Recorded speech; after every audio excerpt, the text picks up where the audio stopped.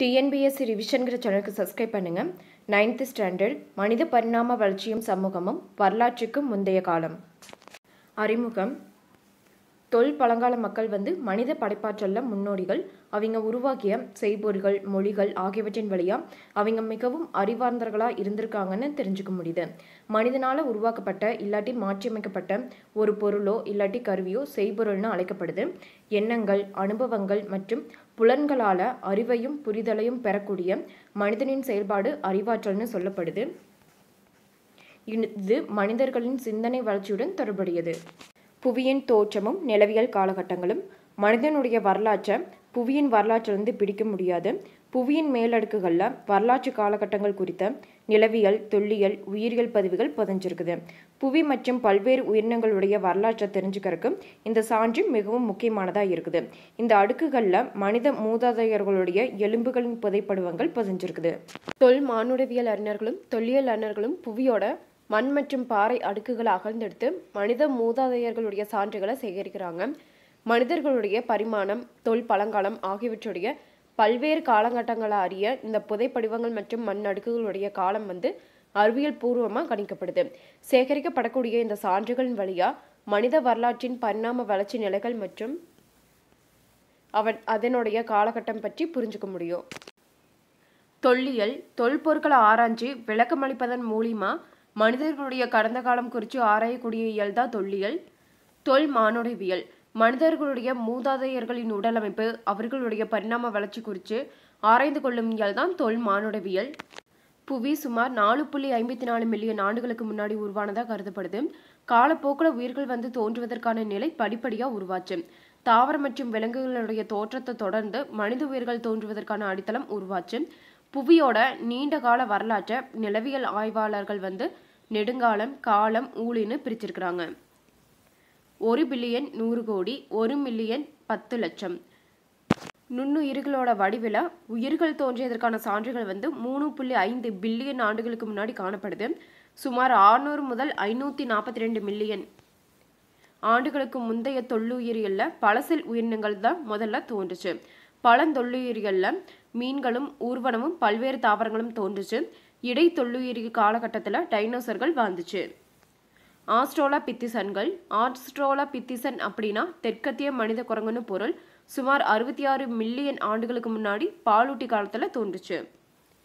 ஆஸ்ட்ரோலோபித்திசன் அப்படின்னா குரங்கிலிருந்து தான் மனித இனம் தோன்றுச்சு. இன்று அழிந்துவிட்ட இந்த ஆஸ்ட்ரோலோபித்திசன் இனம் மனிதனுக்கு மிக நெருங்கிய உறவுடைய இனம். உலகின் தோற்றம் மற்றும் கடந்த காலம் குறித்த மனிதர்களின் ஆய்வு. ஊக காலம். புவியில உலகம் மற்றும் பேரண்டத்தை பத்தி புரிஞ்சுக்கிறக்கும் அதை குறித்த அறிவை சேகரித்து விளக்கவும் முயற்சி செய்யக்கூடிய ஒரே இனம் மனித இனம்தான். பரிணாம வளர்ச்சியில மனிதர்கள் உணர்தல் நிலையும் அறிவாற்றலையும் கொண்டவர்களா மாறினாங்க. அவங்க இயற்கை, தம்மை சுற்றி இருக்கிற உயிரினங்கள் மற்றும் உலகம் குறித்து சிந்திக்கவும் கேள்வி எழுப்பவும் தொடங்கினாங்க. முதல்ல அவங்க இயற்கையை கடவுளா கருதுனாங்க.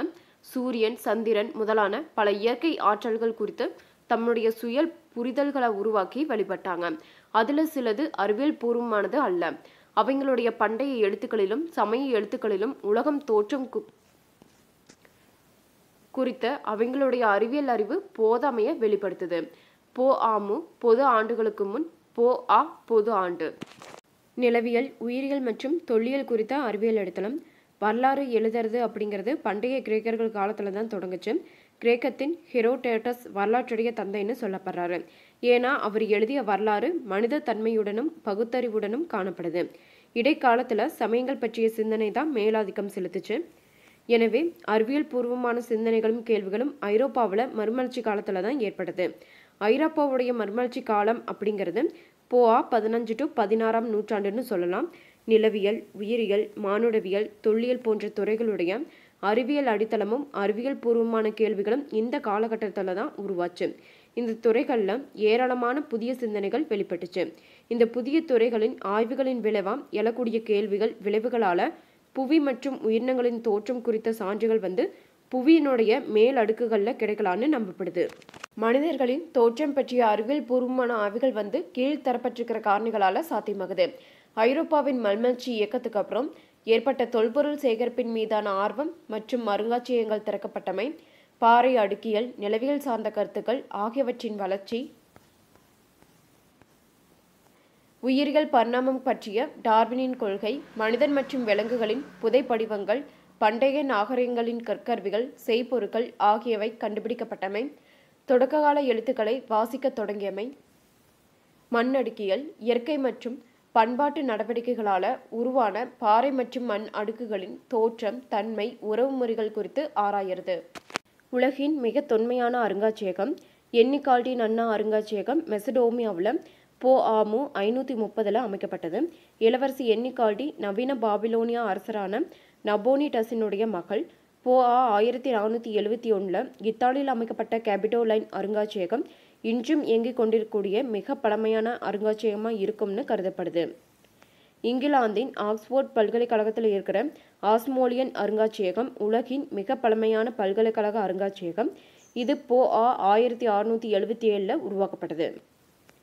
மனிதர்களுடைய தோற்றத்தை அறிவியல் பூர்வமாக புரிஞ்சுக்கிறதுக்கு ஹெட்பெட் பென்சருடைய உயிரியல் பரிணாம கொள்கையும், சார்லஸ் டார்வினின் இயற்கை தேர்வு மற்றும் தகவமைப்பு அப்படிங்கிற கருத்துக்களும் பங்காற்றுது.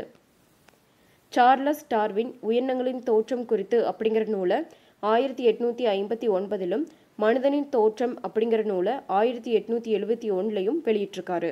இயற்கை தேர்வுனா தங்களுடைய சூழ்நிலைக்கு ஏற்ப சிறந்த முறையில் தகவமைத்து கொள்ளக்கூடிய உயிரினங்கள் பிழைச்சு அதிகமாக இனப்பெருக்கம் செஞ்சு பெருகக்கூடிய செயல்முறையை இயற்கை தேர்வுன்னு சொல்கிறோம்.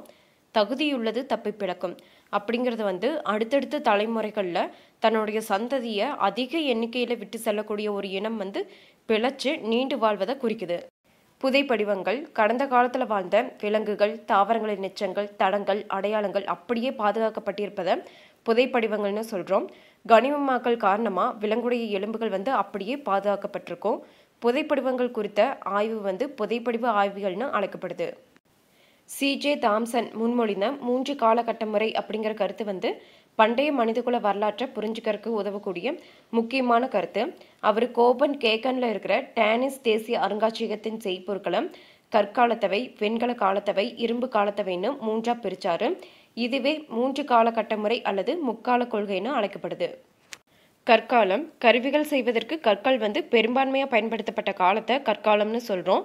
வெண்கல காலம் வெண்கல உலோகவியல் வளர்ச்சி பெற்று வெண்கல கருவிகள் பொருட்கள் செய்யப்பட்ட காலத்தை வெண்கல காலம்னு சொல்கிறோம். இரும்பு காலம் கருவிகள் செய்ய இரும்பு உருக்கி பிரித்தெடுக்கப்பட்ட காலத்தை இரும்பு காலம்னு சொல்கிறோம். 19ஆம் நூற்றாண்டிலிருந்து அறிவியல் உத்திகளை பயன்படுத்தியும் முறையான ஆய்வுகளை மேற்கொண்டும் அறிஞர்கள் தொல்பழங்காலம், மனித குலத்தின் தோற்றம், பண்டைய நாகரிகங்கள் ஆகியன குறித்து ஆய்வு செஞ்சுருக்காங்க. இதன் மூலிமா இன்று உருவாக்கப்பட்டிருக்கிற அறிவு கருத்துகள் உருவாக மாபெரும் பங்களிச்சிருக்குது. இன்று மனிதனின் பரிணாமம் குறித்த கோட்பாடு பொதுவாக ஏற்றுக்கொள்ளப்பட்டிருக்குது. தொல்பழங்காலம் ஆஸ்ட்ரோலாபித்திசனிலிருந்து ஹோமோ எரெக்டஸ் வழியாக ஹோமோ சேப்பியனின் வளர்ச்சி. எழுத்து முறையோட தோற்றம் மனித வரலாற்றில் மிக முக்கியமான திருப்பு முனையாக இருந்துச்சு. எழுத்து முறை அறிமுகமாவதற்கு முந்தைய காலகட்டத்தை தொல்பழங்காலம்னு சொல்கிறோம். மனித வரலாற்றுடைய மொத்த காலத்தில் 99 விழுக்காட்டுக்கு மேலே பரவி இருக்கிறது தொல்பழங்காலத்தில் தான். தொல்பழங்கால சமூகங்கள் எழுத்தறிவிற்கு முந்தையவையாக கருதப்படுது. ஆனால் எழுத்தறிவிற்கு முந்தையவை அப்படிங்கிறதால அவங்க பண்பாட்டில் பின்தங்கியவங்கன்னு சொல்ல முடியாது. தொல்பழங்கால மக்கள் மொழியை உருவாக்குனாங்க, அழகான ஓவியங்களையும் செய்பொருட்களையும் படைச்சாங்க. எனவே அவங்க மிகவும் திறன் கொண்டவங்க அப்படிங்கிறதுல சந்தேகம் இல்லை. நம்ம யார், நம்ம இனத்திற்கு என்ன பெயர்? நம்ம ஹோமோ சேப்பியன்ஸ் அப்படிங்கிற இனத்தை சேர்ந்தவங்க. மனிதர்களின் பரிணாமமும் இடப்பெயர்வும். மனிதர்களுடன் சிம்பான்சி, கொரில்லா, உராங்குட்டான் ஆகிய உயிரினங்களை கிரேட் ஆப்ஸ்ன்னு அழைக்கப்படும் பெருங்குரங்குகள் வகைன்னு குறிப்பிடுறாங்க. இதில் சிம்பான்சி மரபணு ரீதியாக மனிதர்களுக்கு மிக நெருக்கமானது. சிம்பான்சி இனத்தோட மரபணுவை எடுத்து ஆய்வு செஞ்சதில் அதனுடைய பண்புகள் மனித இனத்துடன் 98% ஒத்துள்ளது. மனிதர்களுடைய மூதாதையர்கள் ஹோமினின் அப்படின்னு அழைக்கப்படுறாங்க. இவங்களுடைய தோற்றம் ஆப்பிரிக்காவில் கண்டுபிடிக்கப்பட்டிருக்குது. அதுக்கப்புறம் இவங்க உலகின் பிற பகுதிகளுக்கும் பரவி இருந்தாங்க அப்படிங்கிற கருத்து அறிஞர்களால் ஏற்கப்பட்டிருக்குது. இந்த ஹோமோனின்கள் இனம் சுமார் 7 முதல் 5 மில்லியன் ஆண்டுகளுக்கு முன்னாடி தோன்றினாங்க. இந்த குழுவின் மிக தொடக்க இனமான ஆஸ்ட்ரோலாபித்திசன் அப்படிங்கிற எலும்புக்கூடு சான்றுகள் ஆப்பிரிக்காவில் கண்டுபிடிக்கப்பட்டிருக்குது. ஆப்பிரிக்காவின் கிரேட் ரிஃப்ட் பள்ளத்தாக்கில் பல இடங்களில் தொல்பழங்காலம் குறித்த சான்றுகள் கிடைச்சிருக்குது. உடற்கூடு அடிப்படையில் மனித மூதாதையர்கள் பல்வேறு இனங்களாக பிரிக்கப்பட்டிருக்கிறாங்க. கிரேட் ரிஃப்ட் பள்ளத்தாக்கு சிரியாவுடைய வடபகுதியிலிருந்து கிழக்கு ஆப்பிரிக்காவில் மத்திய மொசாம்பிக் வரை சுமார் 6400 கிலோமீட்டர் தூரம் பரவி இருக்கிற பள்ளத்தாக்கு போன்ற நிலப்பரப்பு. ஹோமினிட் நவீன மற்றும் அழிந்து போன அனைத்து பெருங்குரங்கு இனங்களும் ஹோமினிட்னு அழைக்கப்படுது. இது மனிதர்களையும் உள்ளடக்கிய வகை. ஹோமினின்னு அழைக்கப்படக்கூடிய விலங்கியல் பழங்குடி இனம் மனித மூதாதையர்களின் உறவினர்களையும் அது தொடர்பான நவீன மனிதர்களையும் குறிக்கக்கூடியது. இதில் நியாண்டர்தால் இனம், ஹோமோ எரெக்டஸ், ஹோமோ ஹெபிலிஸ், ஆஸ்ட்ரோலோபித்திசைன்கள் ஆகியன அடங்கும். இந்த பழங்குடி இனத்தில் மனித இனம் மட்டும்தான் இன்றளவும் வாழுது. இந்த இனம் நிமிர்ந்து 2 கால்களால் நடக்கக்கூடியது. இந்த இனத்திற்கு பெரிய மூளை உண்டு. இது கருவிகளை பயன்படுத்தும். இவற்றில் சில தகவல் பரிமாறும் திறன் கொண்டது. கொரில்லா அப்படிங்கிற மனித குரங்குகள் இந்த பழங்குடியில் அடங்காது.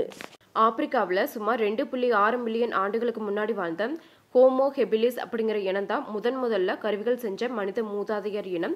சுமார் 2 மில்லியன் ஆண்டுகளுக்கு முன்பாக ஹோமோ எரெக்டஸ் அப்படிங்கிற இனம் உருவாச்சு.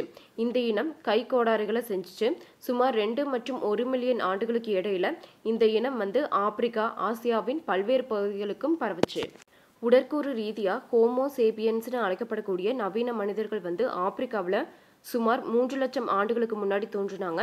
இந்த நவீன மனிதர்கள் சுமார் 60,000 ஆண்டுகளுக்கு முன்னாடி உலகின் பல்வேறு பகுதிகளுக்கும் இடப்பெயர்வால பரவியதா நம்பப்படுது. சிம்பான்சி மற்றும் பிக்மி சிம்பான்சி, பொனாபோ வகை இனங்கள் நமக்கு நெருக்கமான தற்போதும் உயிர் வாழக்கூடிய உயிரினங்கள்.